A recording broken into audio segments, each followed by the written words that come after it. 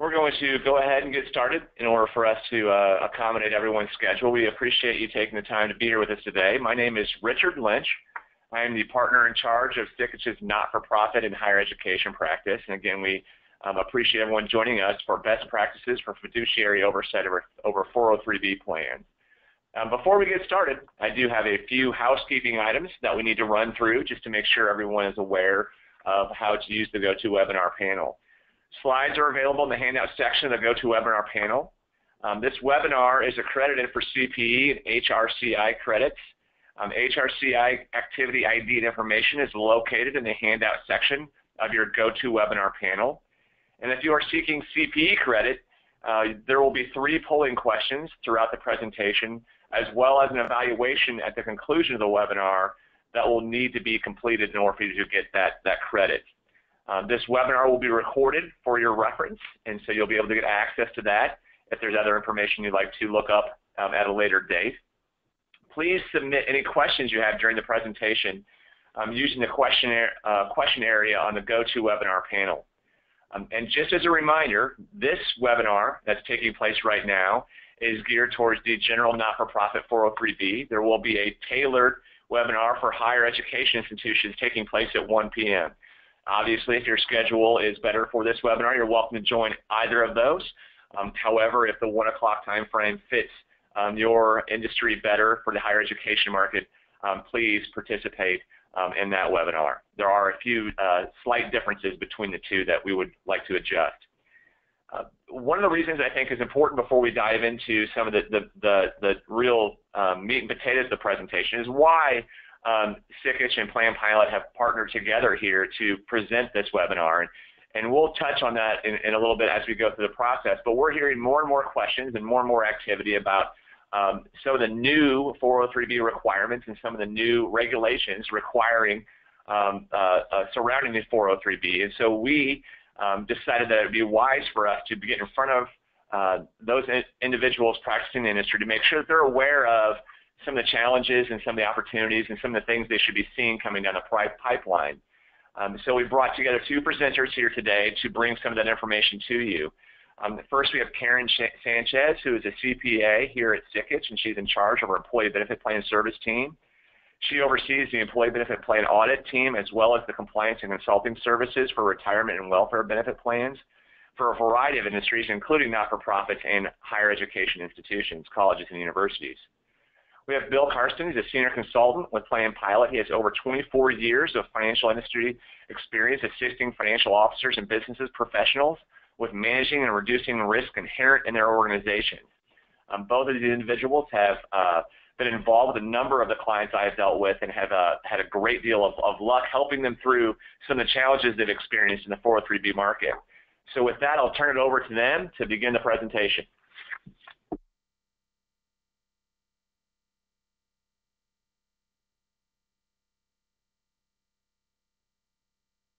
Good morning, everybody, and thanks, Richard. We're going to start off with a quick polling question here to make sure that we fit in CPE for those folks that need to have it available. Just to keep things a little bit lighter here, we're going to go with sort of the holiday theme with some of these questions as we're starting to enter into that season. So the first polling question that you should see here is that approximately how many pounds of candy corn are produced each year? We've given you a few options so you don't have to think really hard. Oh, by the way, you will receive your CPE regardless of whether or not you get the right answer or not with respect to the questions, so don't worry, just take a stab at it. So we've got options 5 million, 15 million, 35 million, or 50 million. So we'll let you take a quick minute there to put your guess in here as to what you think might be the option there. And it looks like most of the folks did get the right answer with the 35 million area, so hopefully you didn't all personally engage in that much consumption of the candy corn as we just passed the Halloween holiday, but enjoyed a little bit of it. So anyway, with further ado, as Richard said, I've spent most of my career here with Sikich in the employee benefits area, and while I have not seen 403Bs from the very beginning dates that we're going to talk about, I have seen much of this progression, and so I wanted to take a minute to cover some of that background with you folks first, And then spending some time on sort of the newest emerging issue to focus on today is some of the evolution of the pre-approved 403B plan documents. We'd be amiss at not talking about what the IRS is looking for in 403B plans as well, so I wanted to go over some of those current evolving topics that the IRS has reported that they're finding. And then about the second half of the presentation will be Bill highlighting some of the best practices from a fiduciary oversight. We do see that as a significant evolving area in the not-for-profit markets. When we first started auditing those plans and we said, what are you doing for your fiduciary oversight, we sort of got this blank look back in 2009 saying, I don't have to do anything. So, you know, we have evolved quite a bit from where we started in that process, and I think most folks are acknowledging that they need to do some things, and we've got clients that are at various stages of that process. So we wanted to go over, you know, some of the best practices in that area as well. And Bill's been a great resource to share some of those processes with our clients in that regard. So we'll jump right in and see some of the background here with regard to the 403B plans where we have evolved. Just a second while I'm getting my computer to cooperate with me. Oh, needed to move beyond that question. I need one more slide. Okay, so kind of the timeline of where the plans have gotten to. As I said before, I was not here in 1958 in terms of when Congress added the 403B plans, but this kind of shows you some of the pace at which sort of the IRS has addressed the 403B plans. You know, they were initially introduced in 1958. We started to get some of the regulations out in the mid-60s. ERISA, the Employee Retirement Income Security Act of 1974, you know, arrived around that time, and that really applied to all retirement plans and created really the foundation of many of the rules that we're following, not only in the 401k side, but the 403B side today. The next kind of stepping stone was in 2001. We had some sort of sweeping changes in the retirement plan area. And then along about 2004, the IRS started to pay more attention to the 403B area, and we started to have the proposed regulations announced. 3 years later, we got the final regulations on that area. There was a lot of back and forth during that time frame. And then those regulations became effective in 2009. That's when your plan document requirements kicked in. That's when the audits started to be imposed with respect to those larger plans to accompany the 5,500 filings. And so if we fast forward to today then, we've gone from 2009 all the way to 2017 that it took the IRS to produce some of these pre-approved documents. So we've been in this sort of holding pattern and sort of remedial amendment period is what they refer to it during this time, where the IRS gives our not-for-profit plan sponsors an opportunity to do the best you can in this period of time. But now that these new documents are going to be out, it's important to start updating things to make sure that we're meeting everything that needs to be handled on a go-forward basis. So just to make sure we're all familiar with the same language and terminology, so ERISA imposes a number of requirements on plan sponsors, including 403B plans. In today's environment, most 403B plans of tax-exempt organizations have indicated they are subject to ERISA.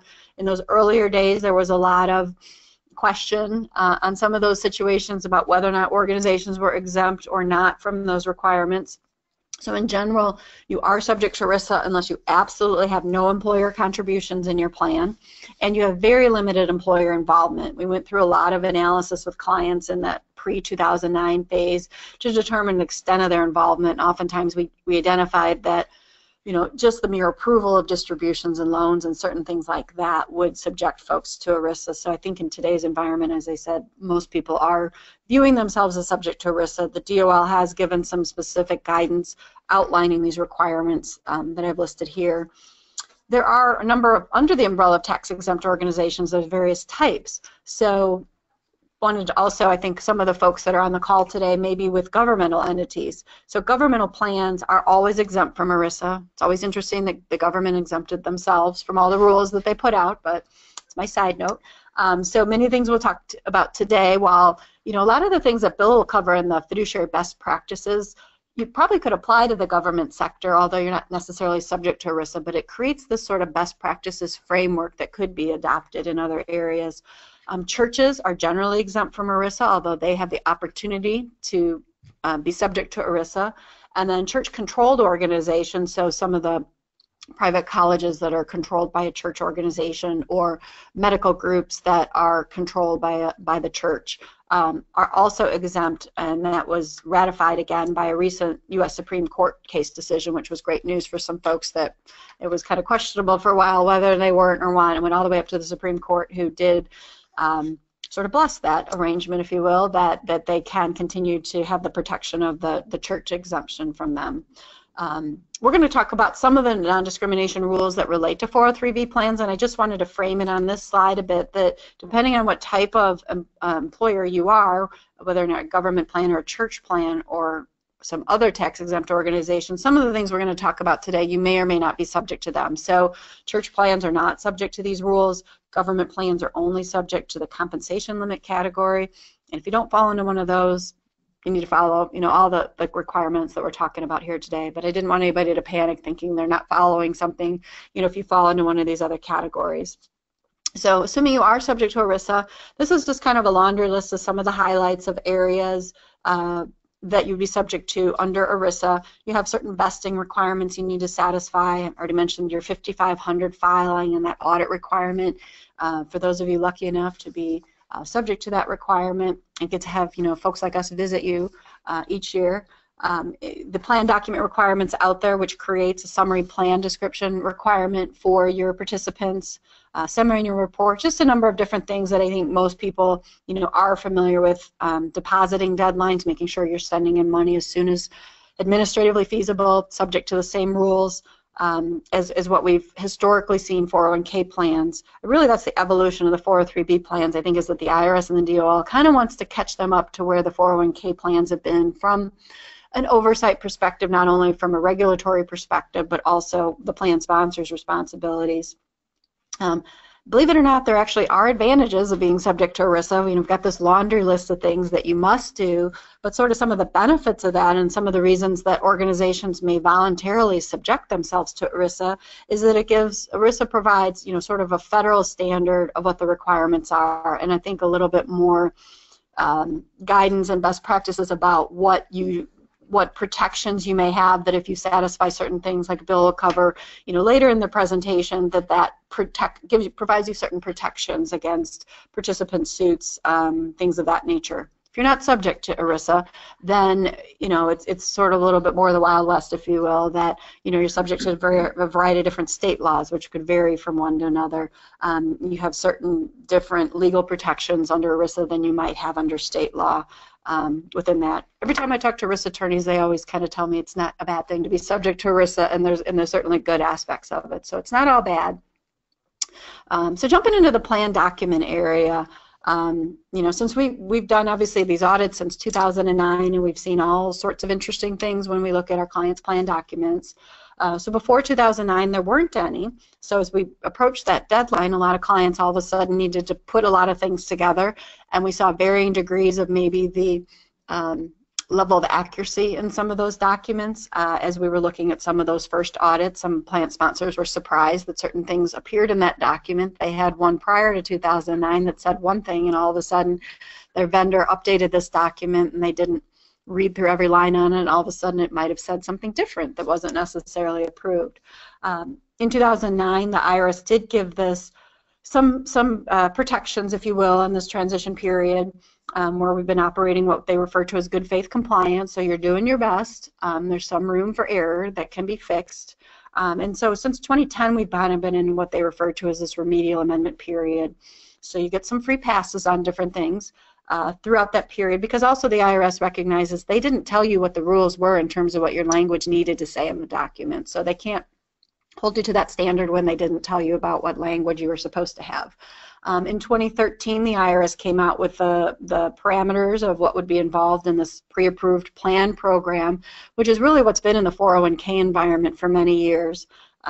Essentially, the IRS there's a number of different third-party vendors out there that the attorneys write the documents. They write an adoption agreement that tells you all the options you can select within your particular plan provisions, and then there's the longer plan document with all the legal code sections and requirements that have to be in there, and those vendors send it over to the IRS, and the IRS gives what they call an opinion letter that says they will not question the form of the language, that is in that document. If they come out to audit you, they're not going to say, well, you're missing this provision in the language of your document. You have the protection under this opinion letter that's been provided. So firms like ourselves, for when we provide the third-party administration service for 403B plans, we submitted our application and we have our Sikich opinion letter that our clients will be using with respect to those documents.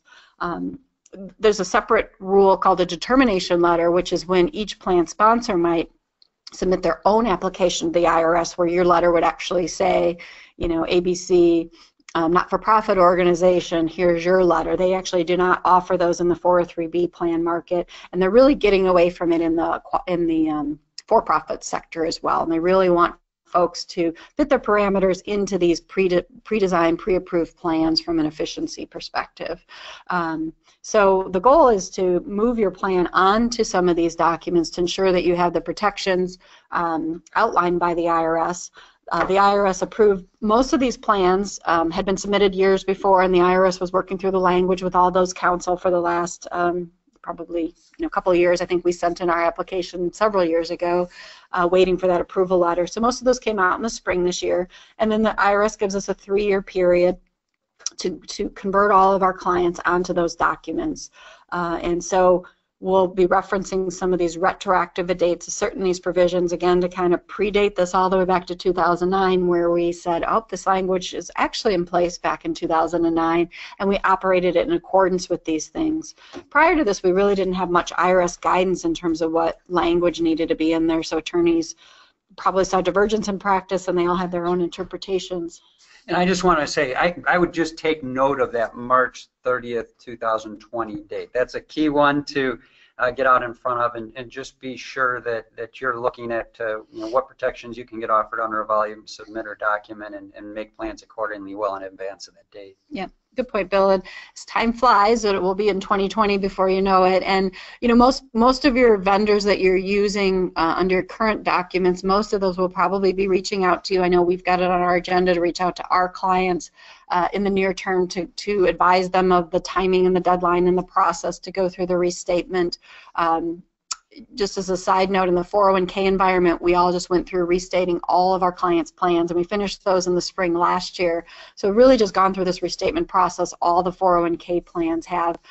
Guidance is just coming out now from the different plan document vendors. I know our team attended one a couple weeks ago with regard to our vendors. So you may not have heard yet from your vendors with respect to those documents, but I think it's key to make sure you understand if you're on sort of the list, to make sure that you're going to be receiving information to get your plan document updated. Most of the vendors now seem to be offering that as a part of their process, but ultimately it's your responsibility to make sure you have the document. So to Bill's point, make sure that you've got that flagged, that somebody's reaching out to you in the coming years to make sure that gets handled. One thing to take into account when you do go through that process, one of the first questions on that form is likely going to be, what's the effective date of the plan? And you can have some, and so depending on what date you use in there, it's going to give you a different level of reliance on some of that language. So you don't need to go all the way back to 2009 because the IRS gave you some grace period, if you will, for 2009, but you likely want to make your restatement back to 2010 because that's when this reliance period really ended. And so while you think, well, I should really make my effective date in 2018 or 2019, when I'm actually working on the document, you may want to take note to make sure you get this retroactive reliance back to these prior dates to make sure you have all the protections of all these gap years, and you're not just, looking forward to make sure you've got coverage on all those. It also gives you a great opportunity to document some of those things that may have changed or evolved over the years. Did you change plan provisions during that point in time, to make sure you're documenting things that were in effect throughout that entire window of time. This is kind of your free pass to clean up any housekeeping items you may have had over those prior years that might not have been quite tidied up over there. After this point in time, you're on the new document, and we no longer have some of those good faith protections that we had in prior years. Your document, when your provider forwards that into, many of these things were in your prior document, but these are some of the key areas that you're going to see in that document. You've got to define basically how everything works. Eligibility or benefits, limits, loans is one that we see varying levels of. Is it in here? Or, what does your investment custodian accounts include, and then what does your plan document include? Sometimes are very different. You know, how do your distributions work? I know in our prior document, they often just defaulted back to what the individual contract might have shown, but we know that those language also has to be in the plan document, so we're going to be seeing some updates of things in the area of the distributions. In most plan documents, you're likely going to see an appendix that outlines some different administrative functions, making it a little bit easier to give some flexibility about how you actually administer things from more of a policy perspective versus sort of the legal provisions of eligibility and those sorts of things. You're probably also going to see an appendix that lists all the different investment vendors that you have under the plan. As we've seen the evolution of 403B plans, you know, you may have several different custodians because you may have set up your investments under an individual account model versus a group platform, and with that, you can't force folks to change off of one investment product. So you may have some legacy contracts out there, and make sure that your document is covering really all those legacy contracts that have been under the umbrella of the plan, and so you may need to be listing multiple investment vendors under your document to make sure that those are covered, and then make sure all the provisions of those different investment vendors are all reflected in the plan.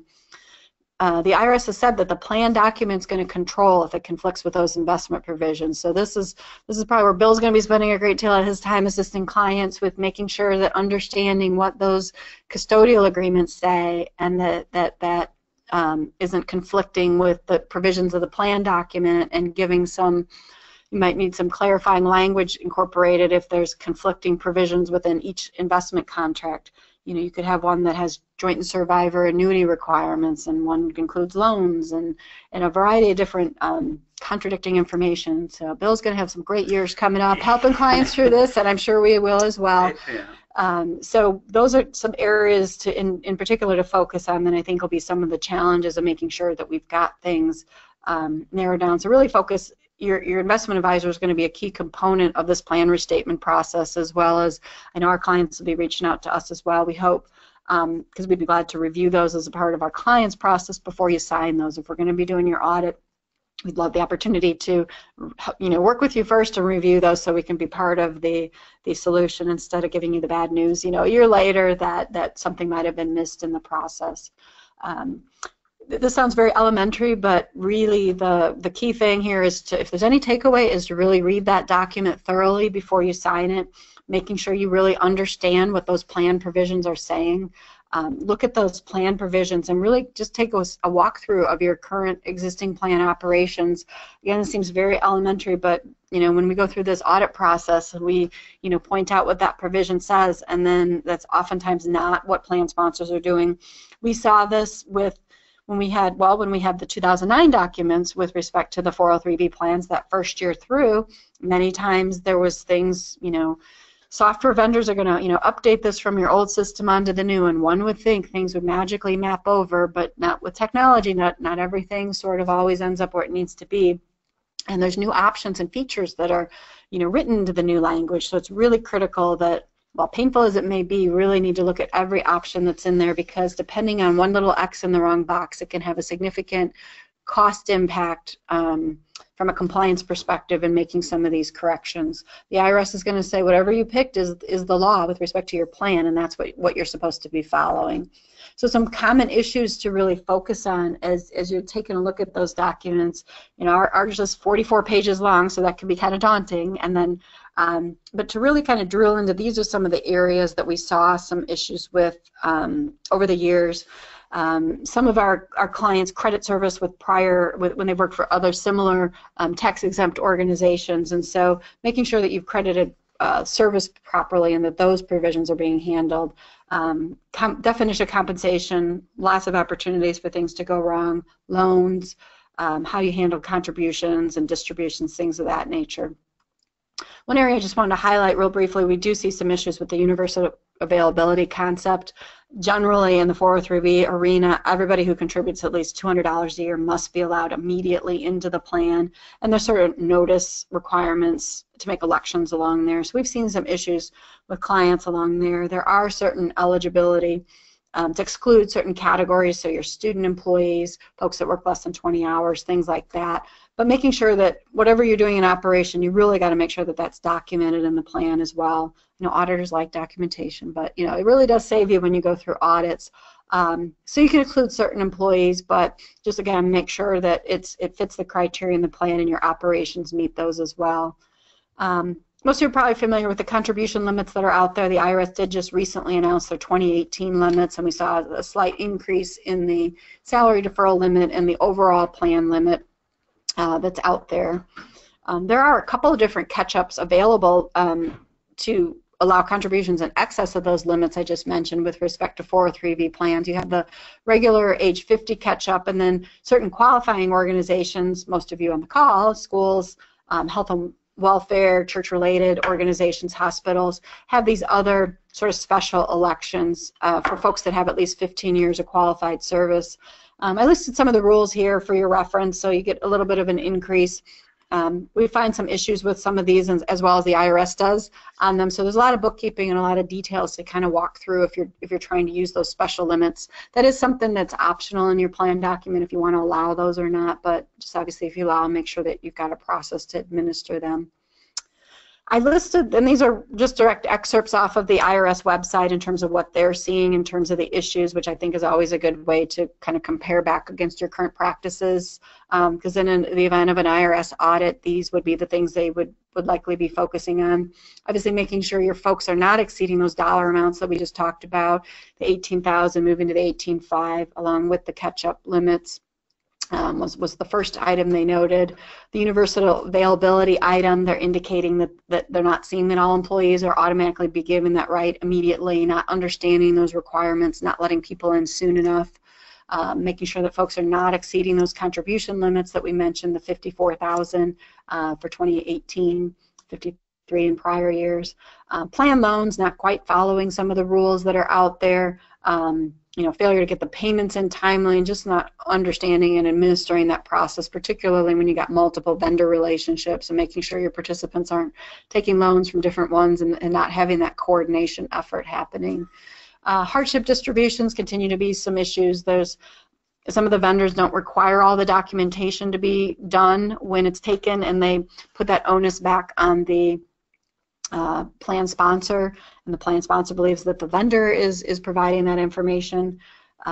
Making sure that you've got documentation with regard to those issues.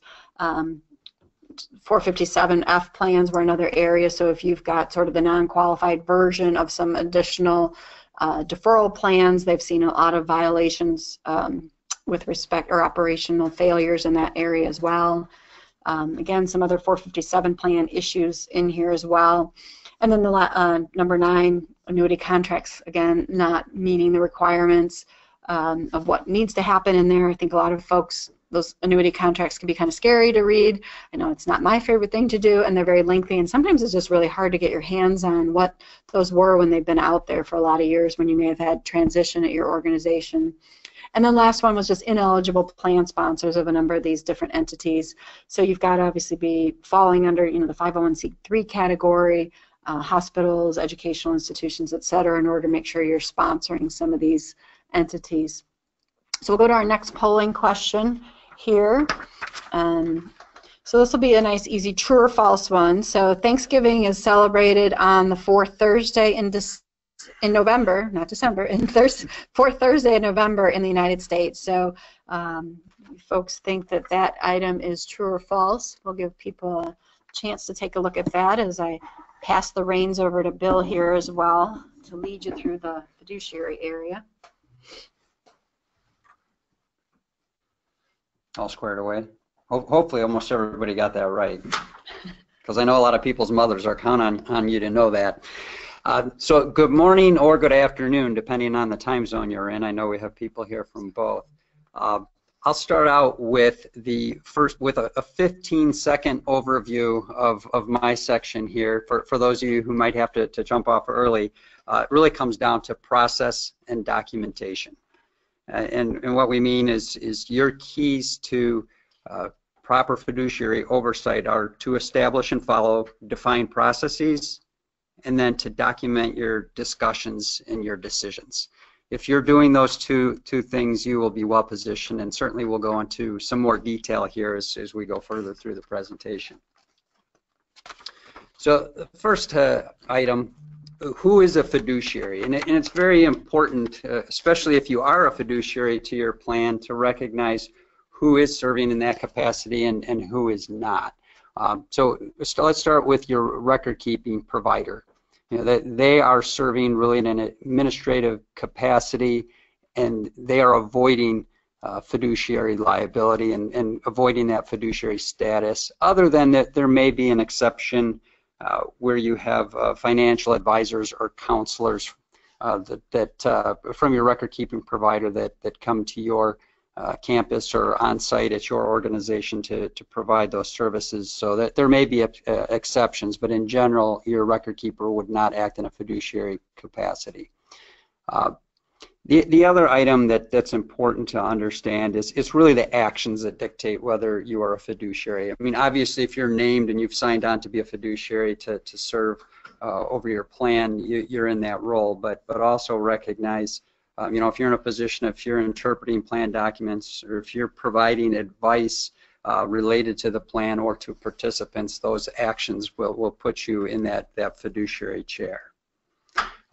You know, in terms of others, that's where, when it comes to a consultant, certainly you want to understand to what extent that a consultant or advisor is serving in a fiduciary capacity, and it's very critical when you're looking to take guidance and advice from them to understand that they are also serving in that fiduciary role with you, or if they're not. The other item here to understand is you can never fully delegate away your responsibility. The plan sponsor is always in that fiduciary role, so you know, never believe someone who would say, well, just delegate that responsibility to me and you're off the hook. If you're in the fiduciary role, you still have to oversee your service provider. So at a minimum, you would always have that fiduciary responsibility. So next, I know we have some who have joined us today who have non-ERISA or church plans.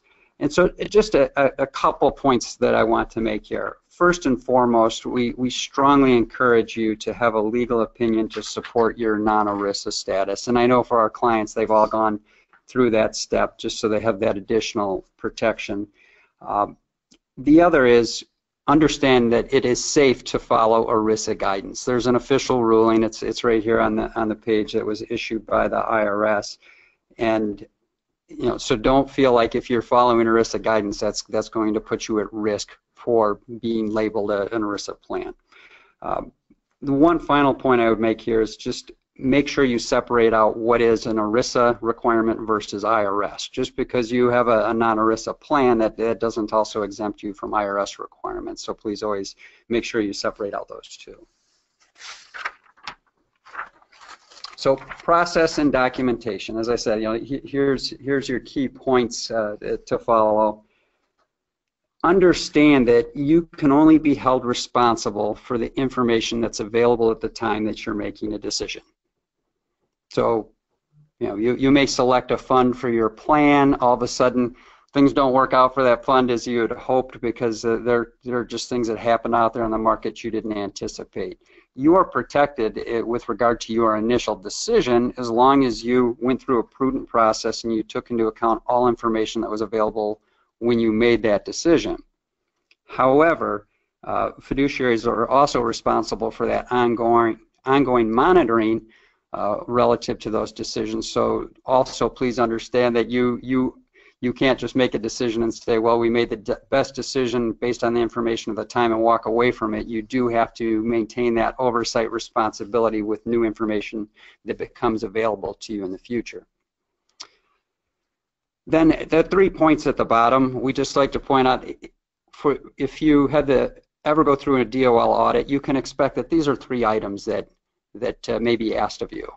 And they're not required, but it really sends up a red flag if you don't have an investment policy statement, if you don't have proof of meetings that you've held and minutes documenting that. And then fiduciary training is a big one as well, just showing that for those who are responsible for the oversight of the plan, that there's a formal process in place to help keep everybody educated on their responsibilities.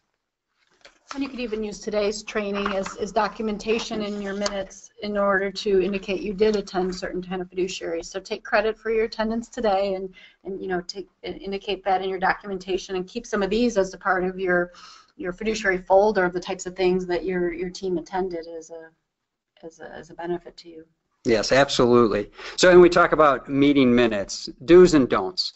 You know, the keys are that you're including what was considered in your decision process, what were those key factors driving decisions, and then what specifically was approved. You don't need to record, and we don't recommend recording the exact vote, just that this is what was approved. And you know, going down to what not to include, you know, just to give a little bit of a silly example, you know, you wouldn't want to record that, well, Susan disagreed with Bob's viewpoint and voted against this approved change. I mean, that's just opening the door. You know, those minutes become discoverable that there was conflict over this decision to begin with, and you certainly wouldn't want to have that documented. Key fiduciary concepts. So, you know, for your retirement committee, if there was one page to focus on, just to help get everybody onboarded, this would be the page. You know, two key items: the exclusive benefit rule. Basically, you know, you're obligated to act in the best interest of participants. There's an exception to that, which I'm sure will apply to many committees, if not all out there, and I'll talk about that in a minute. But in general, you want to always be acting in the best interest of your participants. And then the prudent person rule. It's ERISA, actually, 1974. It's the prudent man rule. But it basically is holding you to an expert standard. And that's why you hire outside providers. That's why you have an auditor for your plan, a record-keeping provider. You go to ERISA counsel when appropriate, and also look to engage an outside consultant or advisor, because you are held to that expert standard.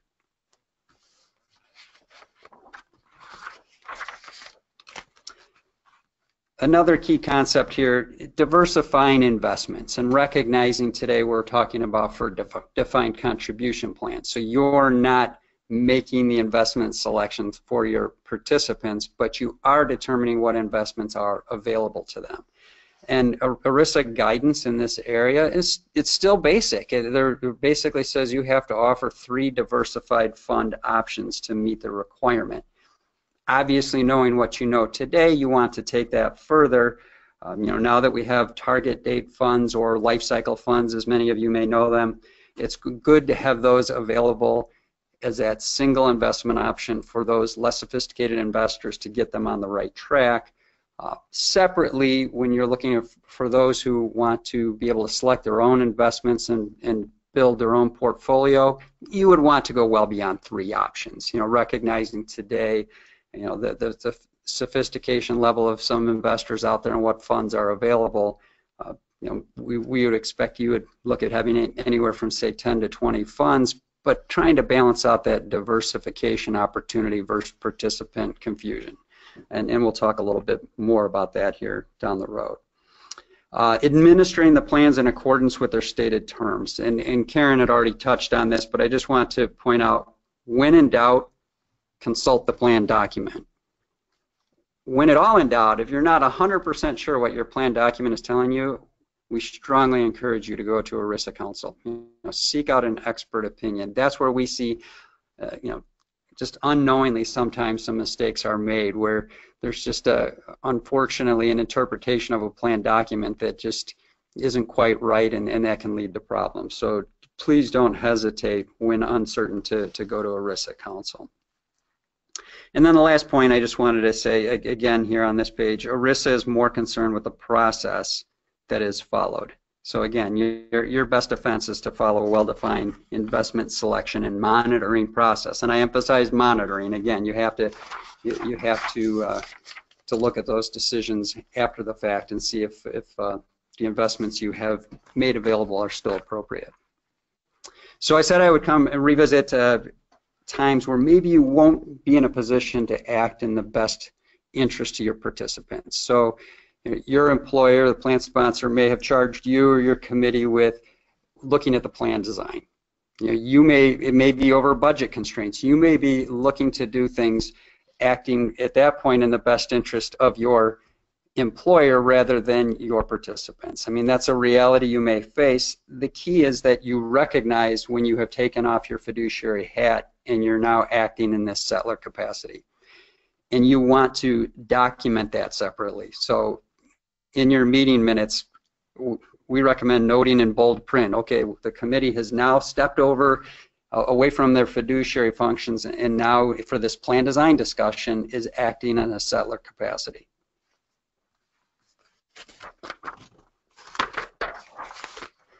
So some practical points, again, just want to emphasize, plan sponsor can never fully delegate away fiduciary responsibility. So when it comes to service providers, just like we talked about with investments, you need to have that well-defined process and document it in terms of the selection of service providers and then the ongoing monitoring as well.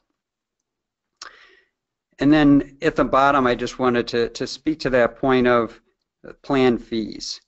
It's just, again, it's important that you are on record that you're regularly reviewing your plan fees and as appropriate negotiating, whether that's for your record keeper, for your audit, for your consultant.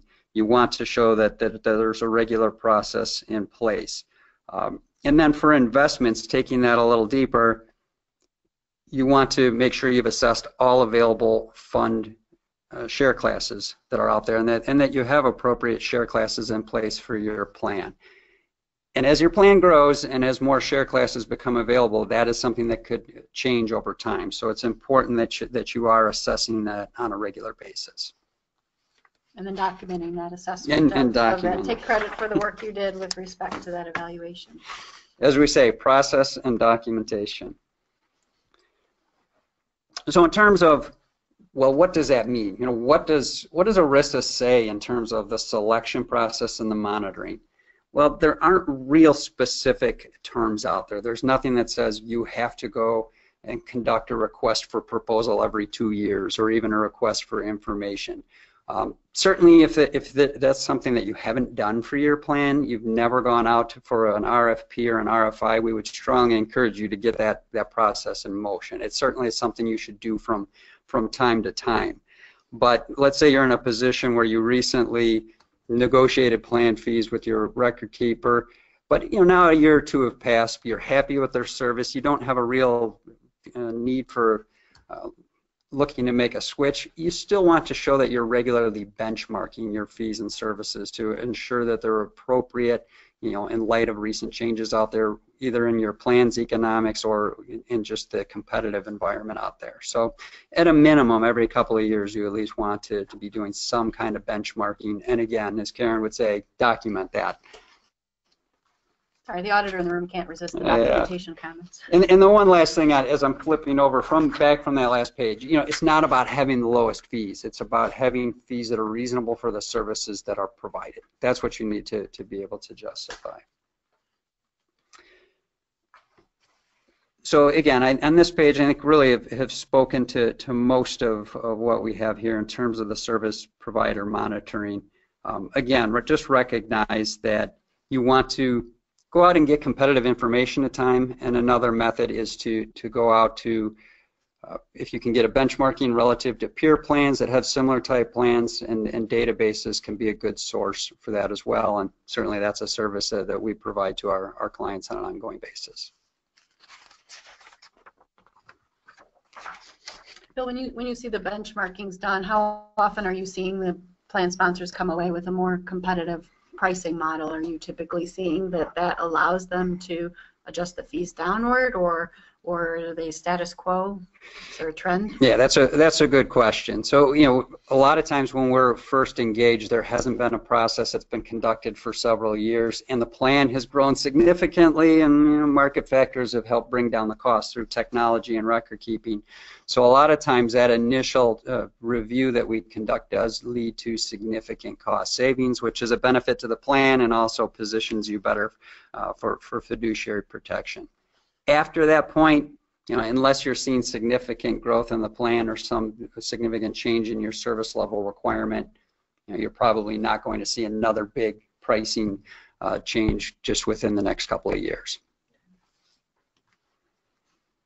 So the investment selection here, again, we've already discussed a lot of this. Just a couple of points I want to hit on here. The investment's role in the plan's overall investment strategy. We always think this is a key point. We've had times where, when we're first engaged, where we find clients have put a lot of funds on the menu, and sometimes there's overlap in certain categories, and we just are concerned that that could lead to unintended participant confusion. On the other end of that, sometimes the menu has a couple gaps, and we want to make sure that we're filling those with investments to offer better diversification opportunity. And then the bottom point, just wanted to speak to that. With regard to target date funds, you want to take your analysis to a deeper level versus, say, a large cap value fund. You want to look at the glide path for that fund in terms of the strategy of how that fund changes its investment allocation over time. And you want to pay attention to the asset allocation mix within that strategy, understanding that all of these target date funds or life cycle funds are what we call funds of funds. Some may have 5 or 6 funds that are part of that strategy. Some may have 20 or more, and it's just important that you're assessing that, understanding that, and that's part of your decision process. One point that I wanted to mention on the monitoring your service provider, not necessarily on the investment side, is that we often see that some of our plan sponsors aren't necessarily reviewing the SOC 1 report that they receive from their service provider, and that, maybe it's the auditor in the room again, but that actually provides all the controls that your service organization had laid out, and engages another auditor to test those controls and then document any deviations, as well as telling the plan sponsors what their expectation of controls are supposed to have in place in order to make sure that they have controls in place in order to make sure the process is running smoothly. And so we often see some of that aspect not necessarily being used, but we think it's a great roadmap to gauging how well your vendor is doing. If you see a lot of exceptions out there, then there might be some gaps of areas that you need to shore up in your own procedures to sort of augment what that service provider is looking at. I don't know, Bill, if you see that SOC 1 report topic similarly. No, agreed. Very, very important, and that's something that we conduct reviews on behalf of our clients. Absolutely. Yeah, those are so fun to read too. Yes. I didn't say I do. I said we do. So moving on to investment policy. We talked about the importance of having an investment policy statement in place. At the same time, don't make that too restrictive. We encourage you to put some leeway in there, because it's difficult, frankly, if not impossible, to account for every decision factor in advance. You do want to identify those measures, both qualitative and quantitative, that are important and that will be reviewed, but you wouldn't want to put yourself in a corner where you're basically laying out in your policy to say, well, if this and this happen, we will replace the fund, because, again, you can't foresee everything, and you want to at least give yourself some leeway there. The other critical point here, the second point on it, is independence. Want to make sure you have that full independence in terms of review of investment managers. For example, you're with a record keeper, they have their own funds. You really don't want to be showing that you're relying on that record keeping provider who's tied to the investment manager, and that is a big part of your review process. It's very important to have that independence. The fiduciary rule, and I think we probably are all a little exhausted on everything we've heard about the fiduciary rule the last 2 years, but I just want to make a couple of quick points here. Recognize where there are conflicts of interest, and you may have already had some discussions and even documentation put in front of you by your providers dealing with the conflicts of interest, and that's really a big part of what the rule is meant to draw out. So just be careful to understand that relationship with your record keeper, with your advisor, and whether or not that potentially has changed. The other is advice versus education, and I have a slide in here a little later to talk a little bit more to that, but that's a big part of this rule too, is creating that dividing line between what is constituting advice and what is education. And then the rollovers, I'll talk about that actually on the next page as well. So education versus advice. we just put a couple examples on here to just give you that idea. We don't want everybody to be afraid to speak to their participants. You know, certainly feel free to give out a good education to your employees, just being careful not to give them that specific advice. And as you can see here, you know, certainly you can point to what professional managers are recommending. You can use your life cycle and target date funds to basically say, hey, here's what a professional manager recommends based on your age. You know, you have to consider your time horizon in terms of your investment strategy, but shy away from saying I like this fund over that fund. That could put you where you don't want to be, and you're taking on additional fiduciary responsibility. Rollovers are a big component of this as well, and only the individual can really decide what is best for him or her. And we always say, look at the costs available in the plan, the available investment options and the services relative to another plan you could be considering rolling over to, or to an individual retirement account or IRA, and make sure you have all your information, assess those against each other, and then decide what is best for you. But that, again, that's an education point, helping your employees understand what they need to know, and then it's up to them to make that decision. I think we're ready for our last polling question of the day. So, which country can be credited with the creation of the holiday favorite, which is eggnog? Letter A, England, France, Germany, or Switzerland? So we'll give folks a minute to log into that. Really wanted to thank everybody for attending today. If you have any other questions, our contact information will appear on the next slide once we move beyond the polling questions, and then we are certainly available for questions after the after the presentation as well. You know, once you start getting rolling with the plan document updating, I know there's going to be a number of questions that come out of that process, and if you're like me, you always think of questions after the fact. So we will have our information here in a moment in order to provide some ongoing guidance. So the answer to the eggnog question is England. So wanted to share that little tidbit of information with folks. And then I had one last thought on the looking forward. You know, we talked about the independence. Also recognize, you know, when you're looking to conduct benchmarking on whether it be your investments or your fees, we've actually run into cases where, you know, we've had potential clients tell us, well, we've had our fees reviewed by our record-keeping fees reviewed by our record keeper. You know, obviously, again, you don't have that independence there, so you want to make sure there's no potential conflict in that process.